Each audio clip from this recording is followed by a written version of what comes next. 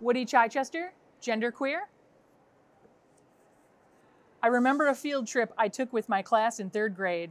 We were visiting a farm next to a river. It was a hot afternoon, and our teacher said we could take off our shoes and socks to wade.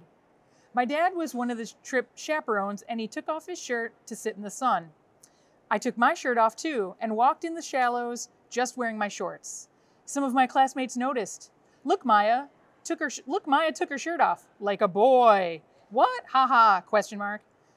My teacher intervened. Maya dear, you should put your shirt back on. Why? You just need to. Come put it back on now. I walked back to put my shirt on again, but I didn't feel like I had done anything wrong.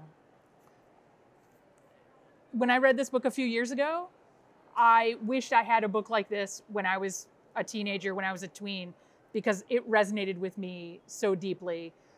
I can remember doing things like that, wondering why couldn't I wear a shirt to go swimming, why I had to wear a bra, or why I had to pee sitting down, things like that. Taking books like this away from kids who need to see these stories, hear these stories, is wrong, so wrong, so wrong. Book bans are stupid.